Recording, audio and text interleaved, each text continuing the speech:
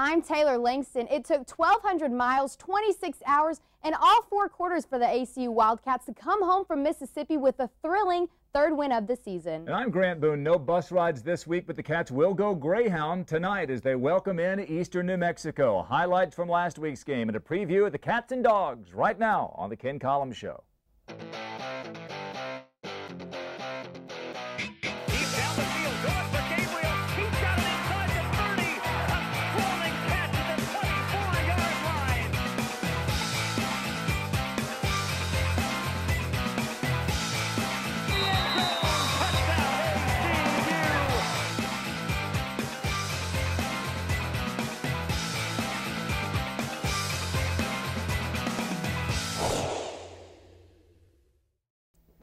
Welcome to Week 6 of the Ken Collums Show with the coach Ken Collums and with ACU senior Taylor Langston. I'm Grant Boone. The Wildcats last Thursday night dived into the Deep South and beat Delta State 34-28 to keep their season from heading south. The Wildcats now 3-2. Coach, this is 4 consecutive nail-biters. How's the blood pressure? Well, considering I probably fought off 2 heart attacks there in the second half, it was good. It was a good game. If you're a fan, you got to love it. And I'm sure everybody was fired up and you know, biting their nails. I almost nubbed down a couple of my fingernails, but it's part of it. At the end of the game, I'm numb. I'm like, hey, let's just make a play, get on the bus, get some pizza, and go home. Yeah. Well, we've talked about all of the obstacles that you had to overcome in this game. Not only 2 away games, but a 14-hour bus drive all the way out to Delta State. Playing a good team. I mean, how did that win feel, knowing that you overcame all those obstacles and faced that much adversity? Well, I told our guys, you know, after coming off the Angelo game, when everybody's disappointed, I told our guys, at this point we are being squeezed. The pressure's on. We're being squeezed as an organization as a whole. We're being squeezed. We're going to see what's going to come out, because when you're squeezed, you can't fake it. You can't talk about it. It's, hey, this is who it is, and we found out exactly who we were in Cleveland, Mississippi, on a short week, playing an option team, a really good defense, very athletic defense, and we made enough plays to win. So what came out when we were squeezed was guys that were tough. We're still trying to figure out how smart we are at times, but our guys are tough, they're resilient, and that told me what I needed to know for the rest of the season. I think we're sitting pretty. Big win, 34-28. We'll have a look at the highlights when we come back. It's the Ken Collums Show. Stay with us. Welcome back to the Ken Collums Show. It wasn't easy beating green. ACU stuffed the Fighting Okra of Delta State last Thursday night in Cleveland, Mississippi. With a look at the highlights, here's Taylor.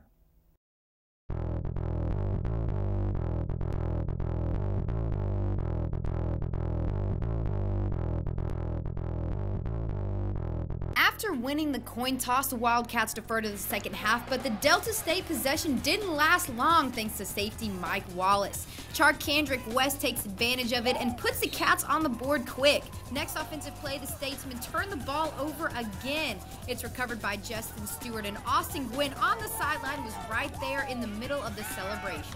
The Cats not getting 6 up, but a Morgan Lineberry field goal is good for a 10-point lead in the first half. The Statesmen recover with a long pass downfield to close the ACU lead to only 3.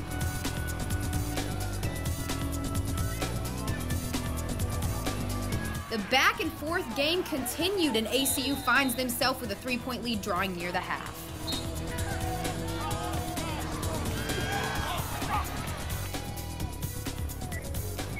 A long Statesman run puts ACU in the corner for the first time of the game. Another linebacker goes down, Justin Stevens grabbing his hamstring, an injury that will put him out for at least a few weeks. Trevor Wooden tries again for a pass over Mike Wallace, but it's not high enough, and Wallace picks off his second pass of the night.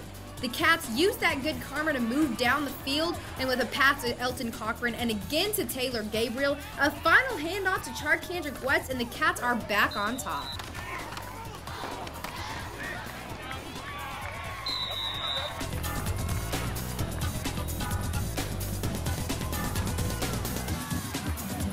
After a long halftime return by Levon Downs, the Statesmen not doing enough to keep the Cats offense off their back.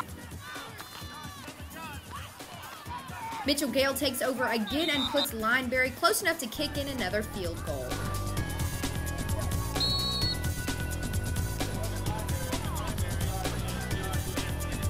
The Statesmen respond quickly, however. With 6 more points, they find their second lead of the game. The lead won't last long. Mitchell Gale chunks it up for Taylor Gabriel to show off a little bit, and he comes down with a 28-yard catch and a final touchdown to close the door on this first dance game between Delta State and ACU.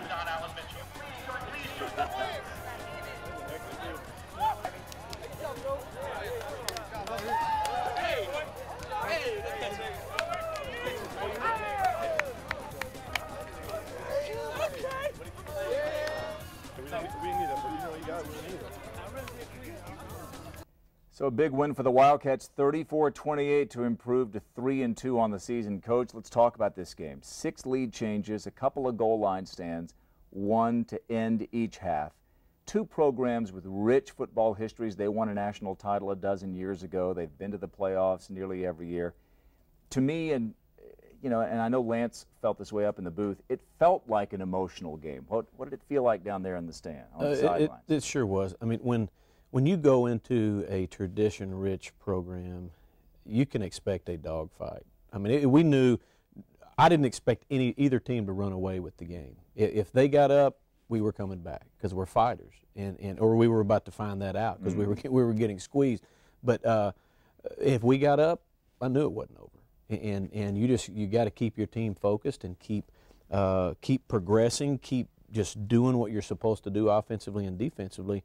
And hopefully you're making enough plays to win the game, and that's what we did. We made just enough plays to win that game. And the game could scarcely have started any better for your team. You kicked the ball off after winning the toss. You deferred the decision to the second half, and on their first possession, after they get, I think, 1 first down, Mike Wallace comes up with the first of 2 interceptions in the game, his second straight week with 2 interceptions.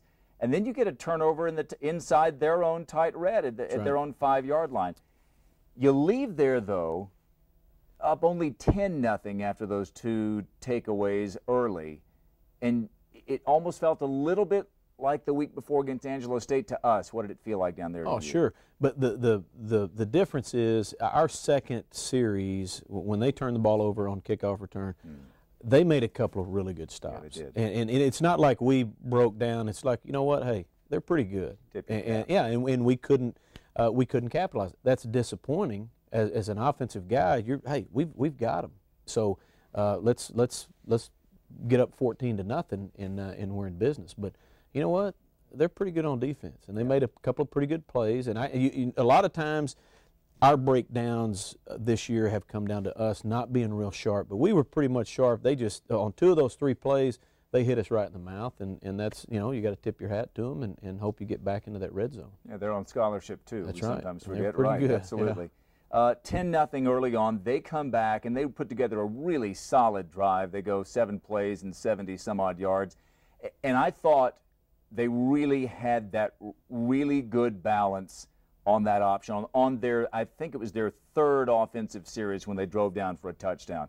When the option is running well, I know it's a nightmare to defend, but it can be fun to watch. And it looked like they had it going there for a little bit. Yeah, and definitely when you can run the option and you can throw the ball. And that's what they were doing pretty successfully outside of the interceptions. They were throwing the ball well. He just made a couple of bad decisions trying to put the ball over Mike Wallace's head, and he couldn't do it. And we ended up picking the ball off. But if you can mix the option with a little bit of the drop back pass and you're grooving, it makes it really tough. Yeah, and don't you feel like that we may have caught a break and that we're getting them 4 games into the season rather than 6 or 7 or 8, as some of our Lone Star Conference brethren will get them later in the year? It's a new coaching staff for them, too. They had run the spread in years past, going, to the national semifinals last year. New coach, new offensive system.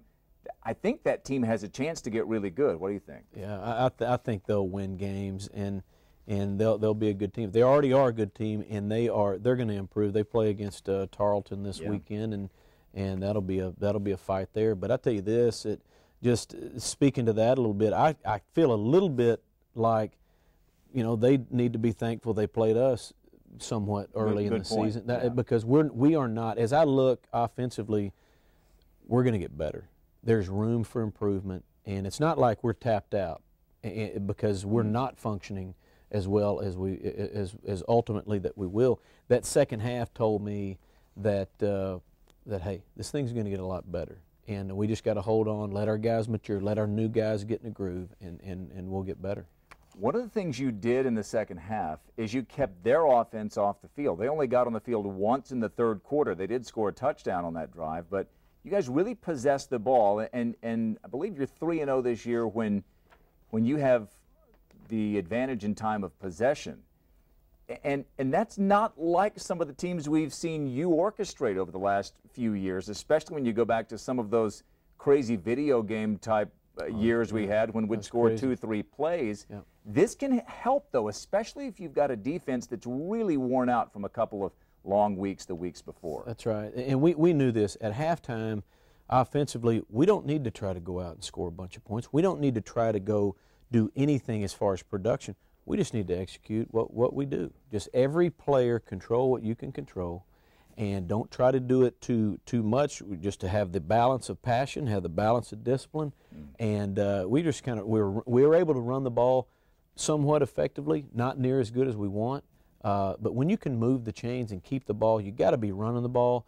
And I kind of tried to turn it into a run and play action game, a little bit of quick game, getting the ball out of Mitchell's hands. Because they were those guys brought blitzes from all. I thought one of them was coming out of the second row of the stands. I mean, it was crazy. They would double safety blitz, back them off, bring a corner. I mean, it was nuts. I mean, Mitchell had to really be sharp in order to handle all that. And he was. He threw for better than 70% completion rate, 250 some odd yards, and 3 more touchdowns. And let's not forget Sharkandrick West. Your team is 3-0 when he plays, 0-2 when he doesn't.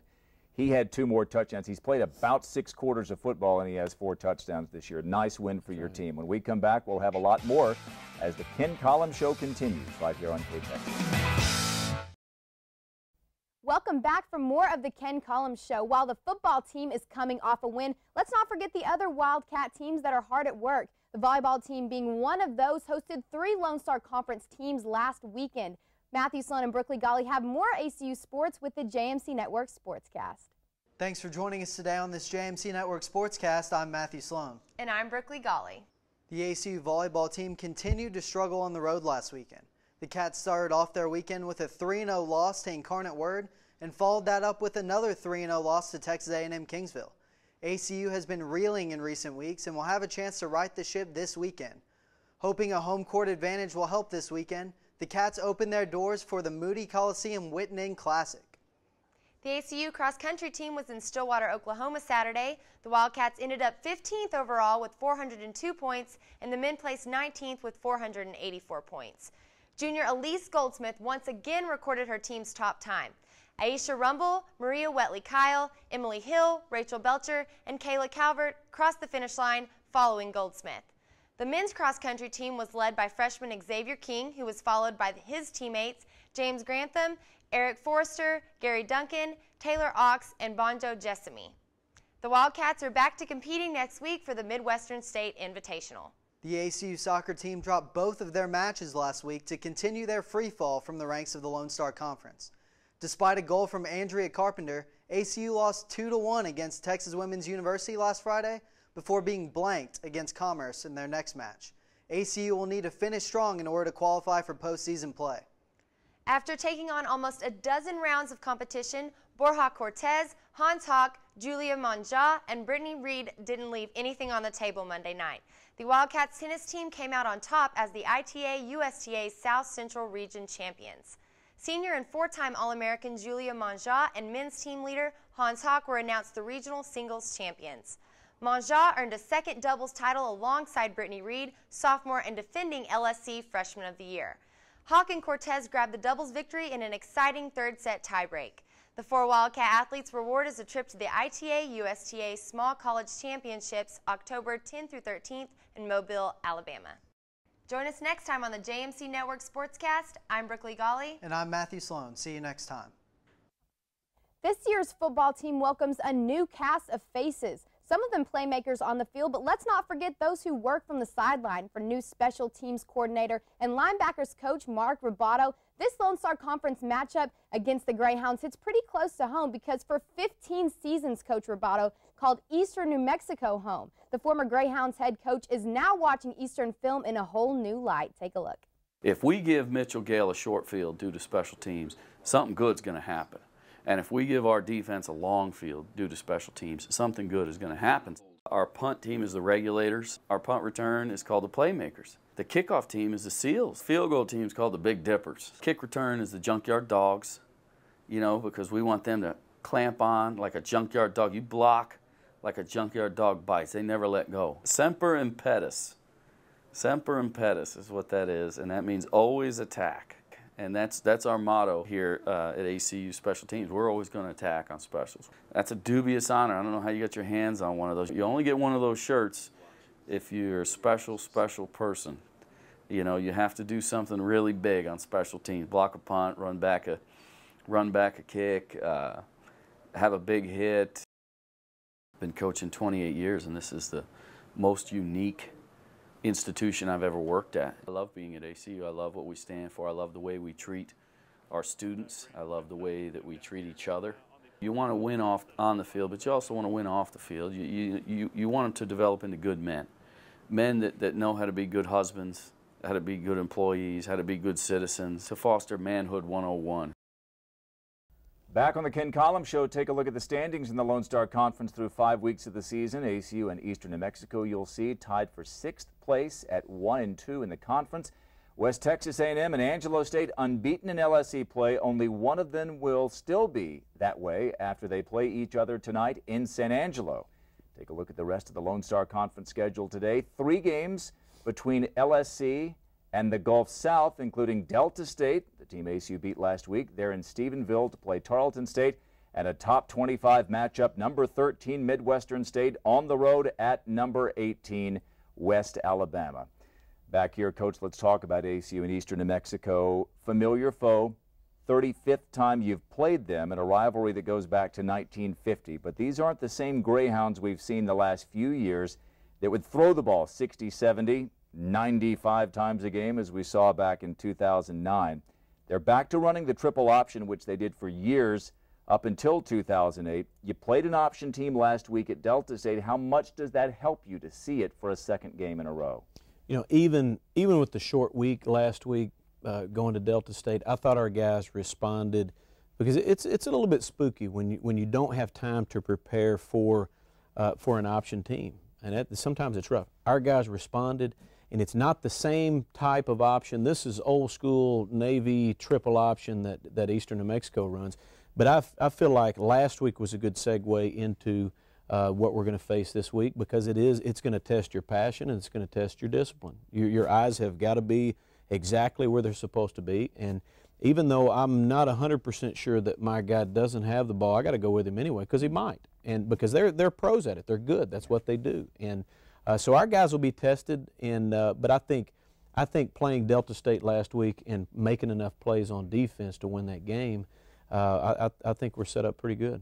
Well, I think it's often forgotten how much of a mental game football actually is, especially when you're playing an Eastern New Mexico team like this that runs a complex zone read offense that they do. You're going to have Angel Lopez, you're going to have LB Suggs kind of come up and be able to make tackles in the open field. How important is it for those guys to be able to have a great game, but also for the defense as a whole to sort of be able to anticipate what's going to happen? Yeah, the number one thing is our guys have to get lined up properly, and they've got to communicate, and they've got to be disciplined within what Coach Doolin and Coach Roboto and Coach Roush are teaching them. And it does, because we talk about it all the time. There has to be a balance between passion and discipline. It can't be all passion or it can't be too heavy passion against Eastern New Mexico, or I'm going to go try to hit their quarterback as hard as I can. But guess what? The fullback's running down the middle of the field with it. And so there has to be a good balance of passion and discipline, and it starts with our safeties. I'm glad you mentioned that. Those guys have got to be able to tackle, open field tackle, which is the hardest thing to do in football, is tackle a good athlete in open field. So our guys will surely be tested, because when you face people that know what they do in the option game, and that's their business, that's the way they run their business, you better be right, or it's going to be a long day. You mentioned Coach Roboto, Mark Roboto, who for years was the head coach at Eastern New Mexico. How much has it helped this week and even last week preparing for the option, having not just a guy who has coached a triple option team, but specifically coached Eastern? Right, and he has. I mean, if anybody has a chance to stop the option, it should be Mark Roboto. Number one, he's a brilliant coach. He pushes the envelope in everything he does. Great special teams guy. He does all our special teams. So we know right now we've got a chance to win because he's got the knowledge of the offense, knows how to stop it. Now, in particular to Eastern, we have not spoken a single time about, hey, this guy does this. You know, we don't talk much about personnel. We have, because it's so much about the scheme and not the personnel, because it doesn't matter who's got the ball. You better get him on the ground. You better be in the position to get him on the ground, and then you got to tackle him. Well, we talked a little bit about discipline, and that's, like you said, it's going to be a key factor in the game tonight.